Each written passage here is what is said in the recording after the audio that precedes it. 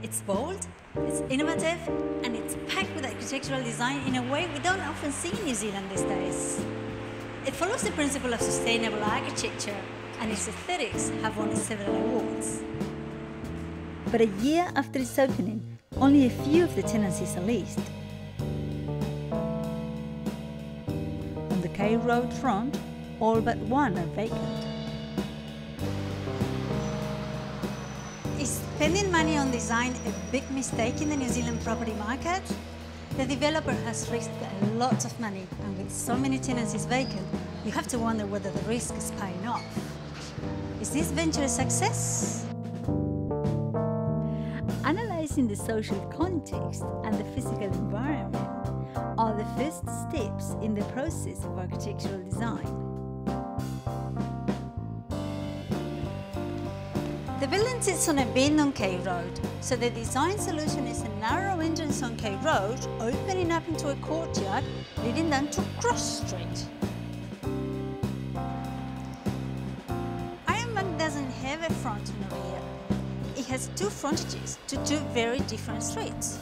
You could ask, why such a grand entrance on an obscure little alley? You'd expect this to lead you out to a grand public square, or at least something. Instead, it takes you straight to the brothel.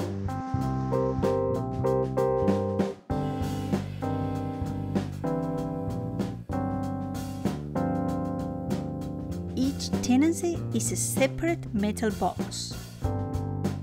These are splayed apart so dramatically that they could easily feel cut off from one another. But instead, a converging central plaza unifies the different sections of the complex.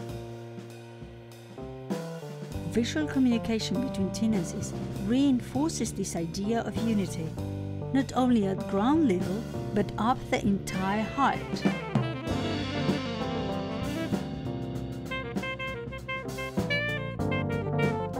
The result is one object, without the need for enclosed corridors. You can look at this building in so many different ways. Walk around it again and again, and you keep discovering different points of view and interesting bits of geometry. If you're working here every day, it'll take you a long time to get bored with it. Making a stack of metal boxes, each splayed apart from one another, creates a dramatic effect. This would have taken a lot of attention at the design stage and added another level of difficulty during construction. Anything out of the ordinary requires more design, more time, more care. Even the services shafts are at odd angles. Angles add cost. There's more work involved, standard sizes of materials don't fit. Ironbank is definitely a one-of-a-kind building. The materials, the geometry, the rusty steel finish is the signature of this project. I really like the lightness and movement of the glass panels.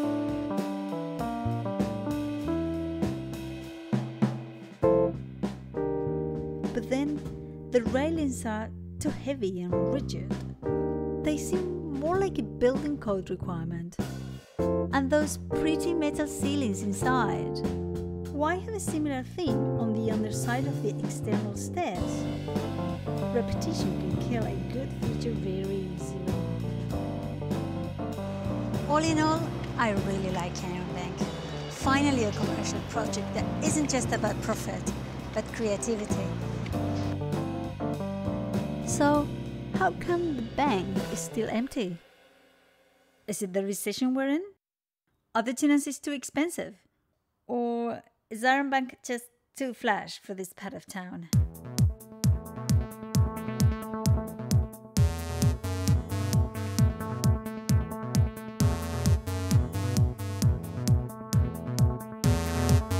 K Road is one of the most iconic and colourful streets in New Zealand. To most people, it's the historic home of Auckland's red light district. Today, it's the nightclub district and the home of the city's gay scene. By day, K Road offers art galleries, tattoo studios, fashion designers, boutique retailers, and a host of individuals doing creative work, with some bars and cafes to bring them together. Most of these activities take place in older buildings. Some of them have been beautifully restored, and some need a little bit of TLC. Ironbank has entered a street that already has a well-defined character. This new kid on the block is a little bit of an extrovert. Are people gonna come play with him? I'll see what his dad says. Hi Richard. Hi Lara. How are you? Good, thanks. So, tell us about this awesome building. We were really interested in the contrasting street conditions of the K Road and the cross street side. K Road being a very heritage street with lots of ideas of presentation and decorative building facades, and cross street being a very low grade service lane in a sense which had no architectural consideration. Looking at the buildings that make the fabric of K Road, I can see a bit of a departure with Ironbank from what's already there. Right, yes, well it's quite a different building from even anything else in K Road, as you'll have noticed. First of all in scale, it's quite a bit taller, and that's part of the reason why we've broken down the mass of the building into individual parts, into separate towers and then individual boxes. We got this thoroughfare between K Road and Cross Street. Yes, yeah, no, that's a central idea of the building, that we wanted to connect these two streets. Urban space really doesn't work with a dead end, so it needs to have a destination. It's when you've got that pedestrian flow that people see an opportunity for business, and so we're really hoping that that street will be catalysed by this development. So what's the potential of Cross Street to become more commercial? I mean, you only have to go as far as Melbourne and some, you know, obviously a lot of European cities to see retail operating out of far more tightly scaled areas than that. And I think that once an area starts to develop on a primary street, you naturally get secondary and tertiary streets opening up after that. K Road is really the heritage precinct. It's really in the facade treatment that knits it into the 2 to 3 storey scale of heritage buildings on the K Road side. And behind that screen, we've relaxed the approach, and we've also stepped the scale up from 3 stories to 4 to 5 and to 6 on the back towers. So it's about an appropriateness of scale and architectural treatment to the front of the building. So what would be the contribution of Ironbank to the urban environment?